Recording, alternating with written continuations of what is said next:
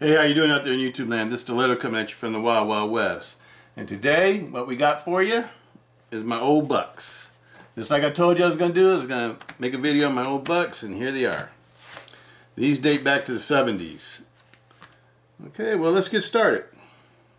Let's first start off with my oldest buck. This one right here.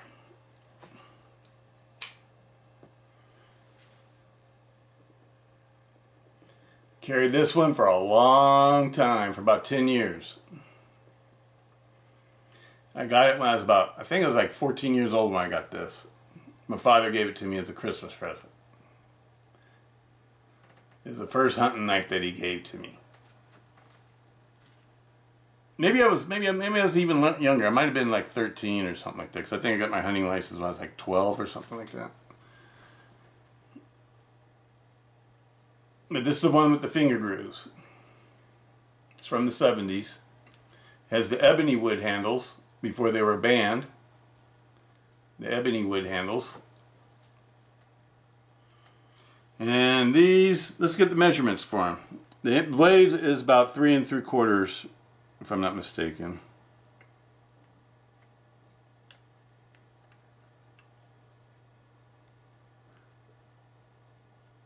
This one's almost 4 inches. It's above 3 3/4. The handle is about 4 4/4, close to 5 inches. Overall length,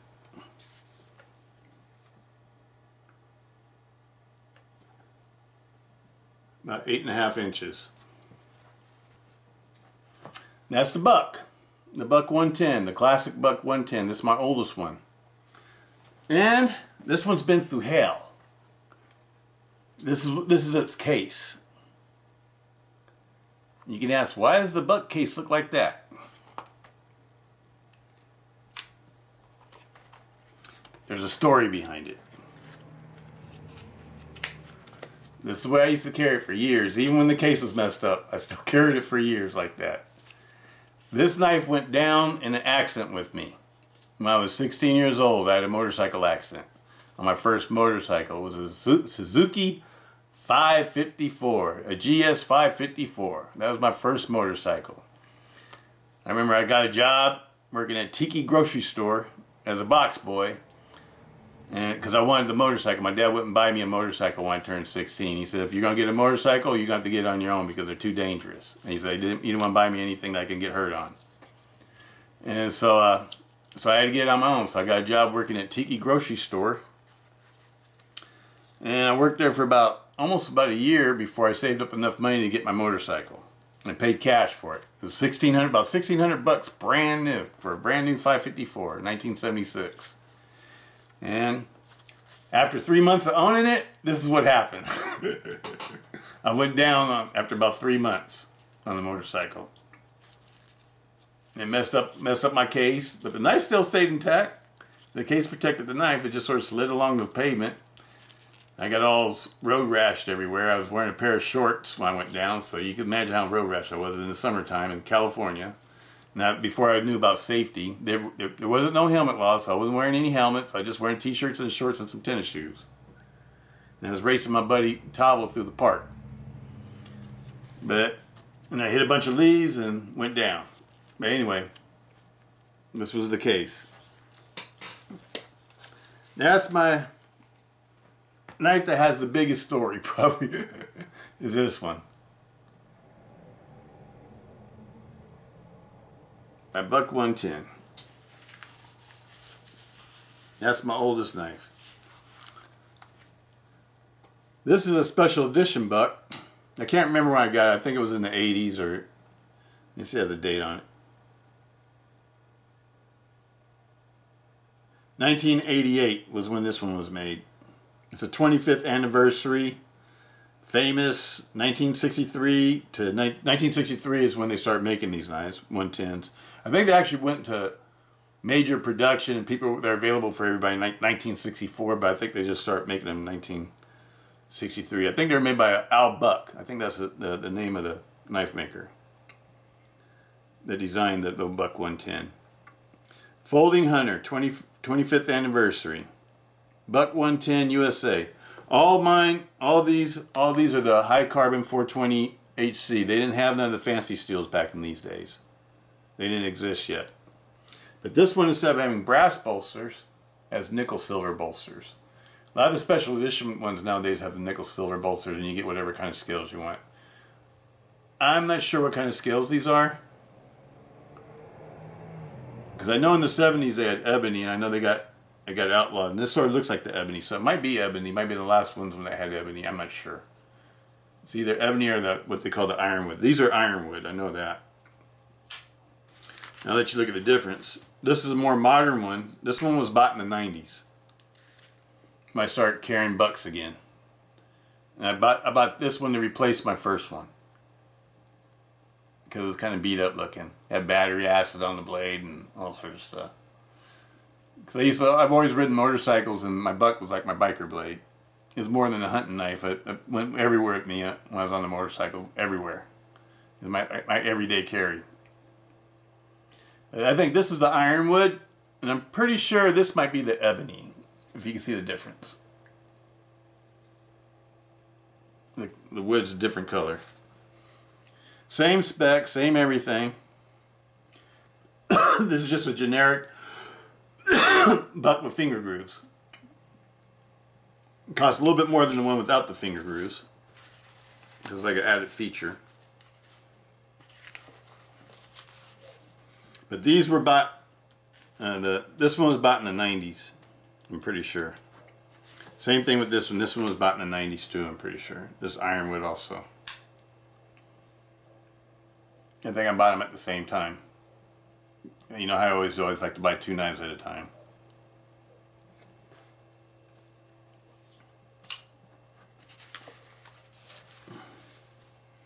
This one right here, okay, now we're out of the bucks. These are all my Buck 110s. These are all bucks. These are other brands right here. This one is it a Queen? I want to say it's the Queen.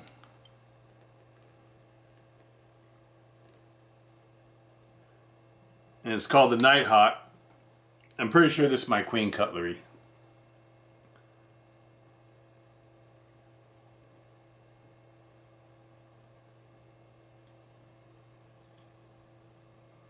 It has nickel bolsters. I'm not sure what kind of wood that is. Heavy duty build. The thickness and everything's like pretty much like a buck. I think the buck is a .120 of an inch. Like 3 millimeters or something like that. I'm not sure. And that's the Queen. Which one? This is the Remington. All these are made in USA. All these knives are made in USA. And this is a Remington. I'm not sure when I bought this. I want to say I probably bought it on eBay like in the 90s. I want to say the 90s, but I don't know how old it is. It might be older than when I bought it. It has nickel silver bolsters, jig bone handle scales, and it's made by Remington, the gun company. Made in USA. And it's called this model R9.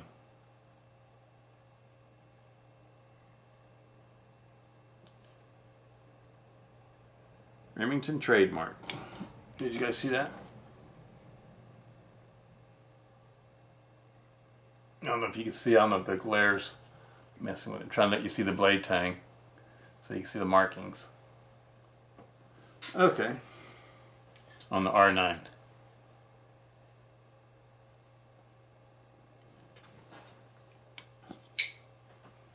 And that's the Remington. Next one up. I think this is a charade. Looks like a charade.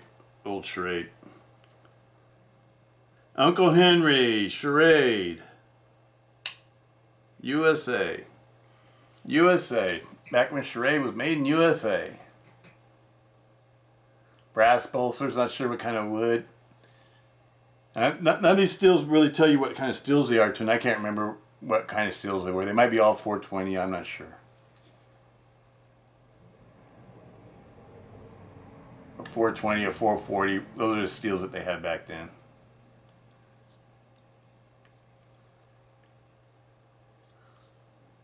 Charade. I keep all the cases and everything in my safe so they don't get messed up with all the boxes and stuff, because I try to keep things as pristine as possible, like when I first get them. So if I ever want to sell things down in the future or whatever, because that's sort of my plan, to have a collection, and then when I hit my retirement and I retire, what I can do in my retirement is I can sell and trade pocket knives. That's why I've been keeping all my knives all the way up until I get ready to retire. And then if you guys are still around, if you want to buy some old knives that are really cool, you can, because I'll have them for sale. But that's my retirement plan. It's for extra money during my retirement. I can sell knives. Okay. This is a case, XX, USA. I'm trying to see, because sometimes you can tell how old it is by the markings, but I can't tell. I need new glasses. I think this one was bought in the 90s too. When I started really getting into collecting knives was like in the 1990s. All the knives I had before then were just like user knives that I used. Which is a lot. Case. It's got the brass handles, brass bolsters and liners. It's all like one piece, just like a buck knife. This looks like ebony wood. I'm not sure what it is. And this is the hammerhead, and it's got a depiction of a hammerhead shark on it. Okay. One more. I got another case. Got my old knives. I've always liked case knives. I got a lot of case pocket knives. A lot of ones that are slip joints. One day I'll show you all my slip joint collection too. I got slip joints too. Yes, I do. I got slip joints. Because before I started getting into tactical knives, I was into all these, what we call the traditional and classic knives. And I didn't start getting into tactical knives until the 2000s, pretty much. So prior to the 2000s, I started collecting knives. My knife collection goes back to 1960s, like the mid 1960s when I was a little kid. And I've kept my knives all my life, most of them. Lots of them. There's a few of them that I lost that were like really great. But most of my knives I've had all my life, I still have them. And I've kept them. So I got a pretty vast collection from 1960 until about mid-1960s until now. And all my knife collection, they're all single blade knives. I like single blade knives. I don't like multi-blade knives.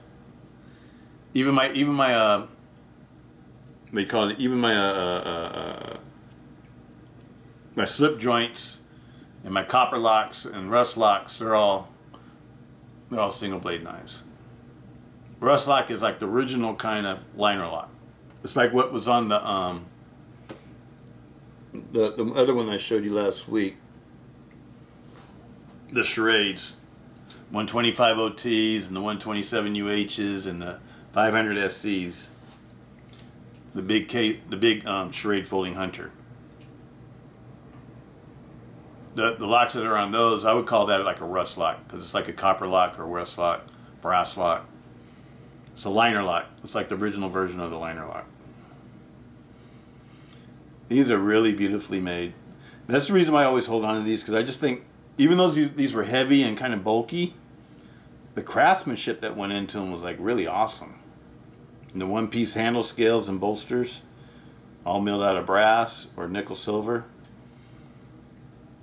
Very nice. These are some very nice knives. It's one thing I sort of miss about old knives as compared to the new ones. The new ones are like pretty much kind of boring, because they're all pretty much the same. Generally they're all pretty much like this. They all got G10. I love G10. Don't get me wrong. I love G10. It's my favorite handle material is G10. G10, but they all got G10, and they all got, I don't know, this one has an S35 VM blade. They all got fancy steel blades, the ones I like to get anyway. But anyway, this is a new buck.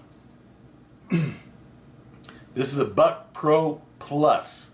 A Buck Pro Plus. And the plus means that you get S35V in steel and you get G10 that's lined with red micarta. It's really a pretty buck for a lightweight knife, and it's very lightweight. Very lightweight. The only thing I don't like about these new bucks is that I think that they should have, there's a couple things. Because I love the bucks. These are classics. These are classics. I wouldn't change these for anything. But this is a new one. And it could be updated. And they already updated it with better steel, better handle material that's a lot lighter. You know, it's not as pretty looking, but it is a lot lighter. And you can still get the classic bucks. They still make those. These are just a separate line. They're light line. And but I wish that they would have had adjustable pins in them, screw pins, instead of these riveted pins or whatever that you can't adjust or take out or take the knife apart or clean it or anything. That's the big flaw in this one to me. And the other thing is, I wish they would have put a mid-lock on it so you can open and close it with one hand. See, right now the way it is, you got to close it with the rear lock release, and it opens up with one hand just fine. It opens up just fine. It's a little bit stiff, but it sort of feels like in between, you know, a slip joint and a modern knife, you know, but because it's basically, you know, like all these knives are like old style knives where they have, you know, they open up old ways. The blade doesn't just fly open. Yeah, it's pretty much a two-handed knife, unless you put like a thumb stud thing on it. But I absolutely love these. I just wish they did a couple little different things. I love buck knives, as you can tell. I just wish they would have put a mid-lock on this one, so you can open and close it, just like, you know, like a cold steel. Open and close it and flick it. But they didn't do that. They stuck to the old style, which is cool. They kept it traditional with modern materials. Basically, that's all they did. The blade thickness and everything's pretty much all the same. The blade length, this one is a touch shorter. It's just a touch shorter. And the reason why, I think, is because the handle length are the same. As you can see, it's kind of short for the handle, the blade is. But that's the way these are made. And that's the difference in the blade handle, in the length of the handle and stuff like that is that. Let me pull one of these out so you can just compare the length and size of it.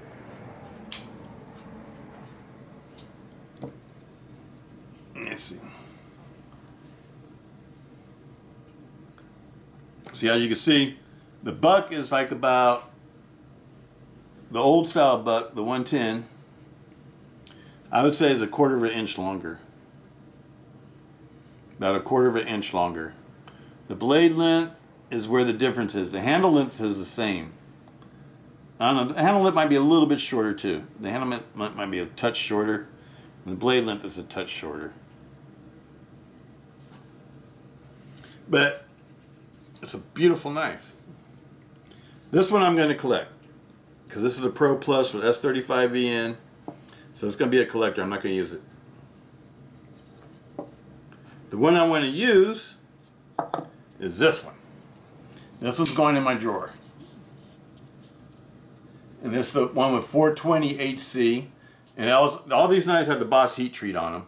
All the bucks do. They have Boss heat treat on them. And so 420C with the Boss heat treat is like, I don't know, it's like a step above, I don't know, like Oz 8. It's a little bit better than Oz 8. Might be more like, I don't know. It's better than Oz 8 though. It'll cut, the edge lasts longer than Oz 8.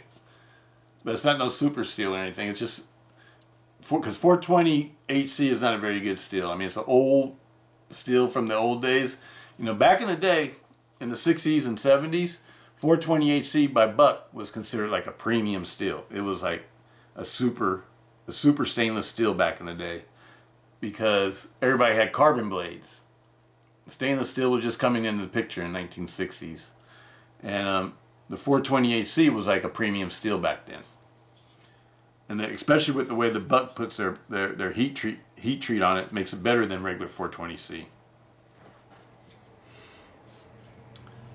But in today's world, it's kind of dated. But you know what? It still cuts good. Still cuts good. And it makes a good beater knife. These are only, this was like 23 bucks for this knife. This one was 100. It was like 99, 100 bucks to get the premium materials. These two knives are basically the same knife. These two are basically the same knife. The only difference is the materials. The materials are different.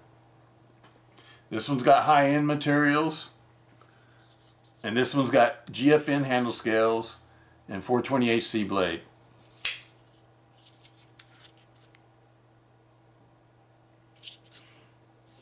Fit and finish on it is stellar. No wobble, no up and down, no nothing. It locks up super tight. The construction on this knife is excellent. And this one actually opens up easier than the other one. This one feels more like a modern knife when you open it. This one you can feel, it feels more like a regular butt. It feels a little bit stiffer and a little bit harder to open. You use a little bit more finger pressure when you open. This one you don't have to use hardly any finger pressure. It just flies open. I actually like it. I bet you I could flick this one. I don't think I could flick this one. See the difference? Let's see if I can flick this one. Almost, not quite. But this one, the cheapest one, for 23 bucks, it's ready to rock and roll. This is a bad one. Now I like the way it looks. And they come in different colors too. You don't have to get black.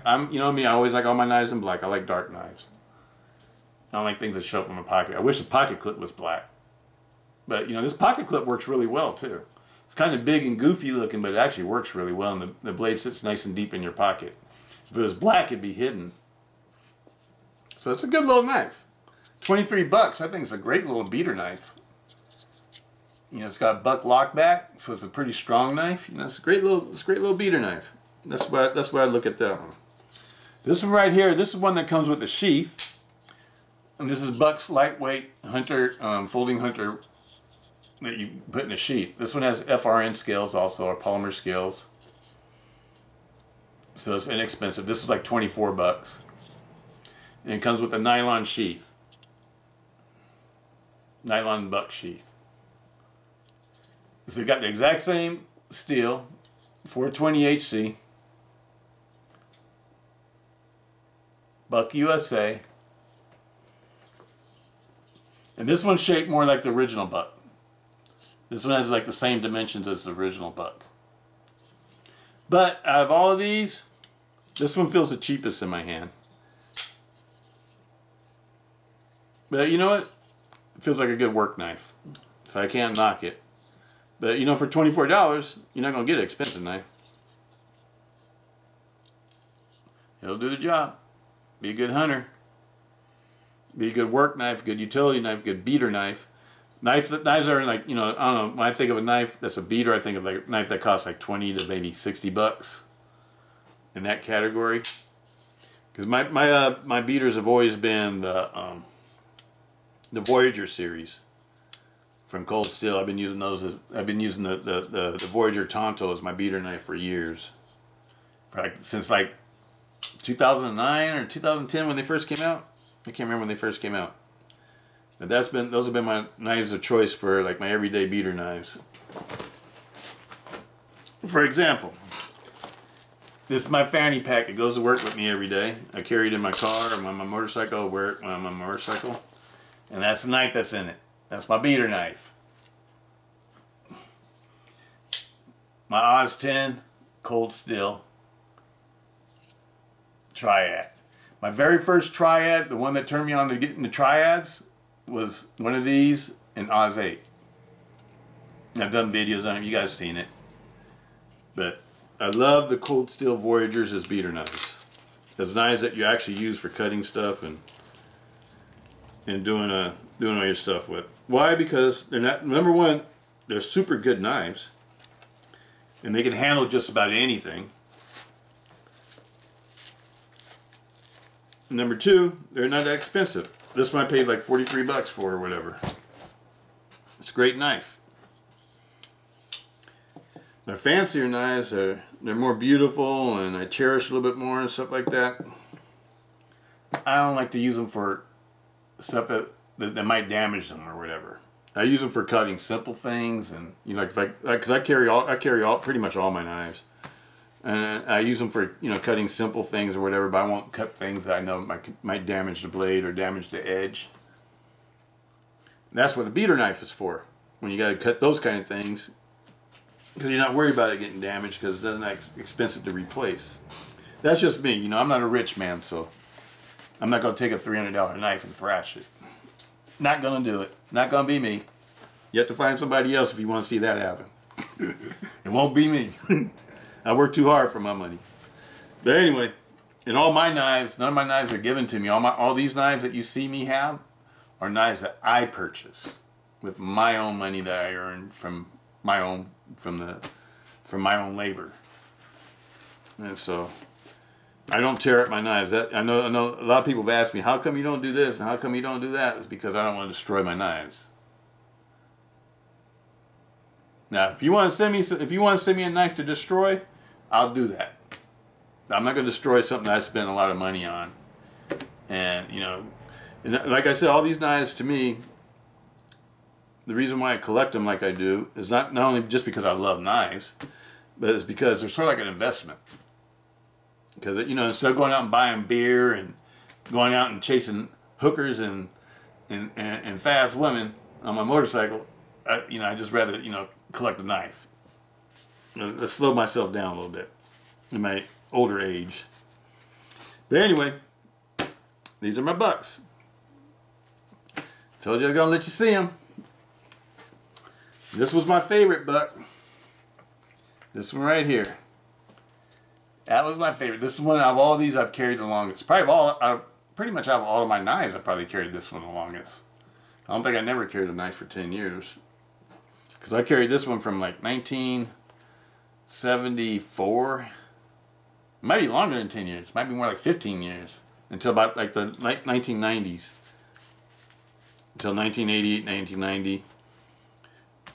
Because I think it was about 1987 I started getting into ballad songs. Like 85, 87. I started getting into ballad songs. I started buying Benchmade ballad songs. I have a whole bunch of Benchmade ballad songs too from the old days. And my collection of Benchmade ballad songs starts in the mid-1980s when I first started buying them. But these are great knives. And unlike the Uncle Henry and the charades, the folding hunters I showed you last time, those are even more classic than these. Those outdate these. Those are older than these. These are more modern compared to that. Because in the 1960s, these were the modern knives. The Uncle Henrys and the charades, those were old-fashioned knives in the 1960s. Those were like the knives that your grandpa had. But these were the new type of knives. These were like the new tactical knives or whatever, you know. There's a new thing in 1960s. These were like, everybody had to have a buck knife. Buck knives were like the most popular knives of all. Everybody in high school, where I went to, you know, and everybody had buck knives and stuff like that. Everybody always wanted to have a buck knife. But this was the one that I carried in high school. I love this knife. I carried it for a long time. Long time. It's been through all sorts of stuff. I was a landscaper. I was a tree trimmer. I've done all sorts of things with this knife. I was an auto mechanic. I was a diesel mechanic. In the Army, I was a tank mechanic. Wheel vehicle mechanic, deuce and a half, some 5 tons and 10 tons and 20-ton trucks. CEVs, combat engineer vehicles with the blade on the front and the cannon, the short cannon. APCs, armored personnel carriers, M13A1s. I was a mechanic for a long time. Yeah. And this knife was always with me. It's got a lot of memories in this knife. This one I will never sell. I will never sell that one. Knives that I carry a lot and I have a lot of good memories with, I'll never get rid of them. Never. It's the ones I don't have memories with I can sell. But anyway, there they are. My Buck 110 and it's clones copies. These are all 110s, even the new ones. These are all called 110s too. 110, 110, 110, 110, 110, 110, 110. And that's the Queen, Remington, Charade, Uncle Henry, and both of these are cases. That's it. Peace out. Stiletto.